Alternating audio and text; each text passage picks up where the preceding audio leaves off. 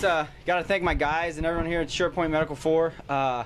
Justin, Adams, Ty, Josh. It's we're a pretty young team here with the two guys that we've had on this year, and this is an awesome place to win. It's a tough track here, to pass at times. The top there was wide open, and it was good that we got a restart on the top, and we got into the lead, and then I messed up going to the bottom for a restart. I thought I could cut some time off, but it just didn't give me enough speed into 1 and 2. So luckily got back to the lead, and the restarts afterwards, we just chose the top. It was definitely a hard fought win, and it's good. It was 35 laps. We actually had a tire going down there with a couple laps to go, and I think we actually kind of hurt a motor with 10 into it. So it definitely when we get these, we definitely appreciate it, especially with all that we end up having to overcome. It's tough. It's especially I was glad to get the first restart where I chose the bottom and not have to restart against him, because if I'd have made a mistake as I did the first time, I don't know if I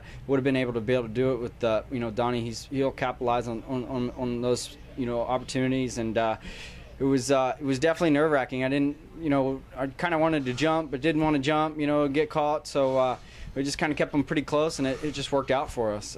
It's definitely exciting. Well, last year's finish was terrible. We had a pretty nasty crash. Glad to walk away from it. This year's a different story. We had a great lap qualifying. These guys got the engines running very good. The car's rotating really well, and we gave it everything we had. Cody was awful fast on the top. They reworked the track before the feature, and just wide open on the top, and I tried to make the bottom work, couldn't make anything happen to catch him. So just some nice road second. Yeah, definitely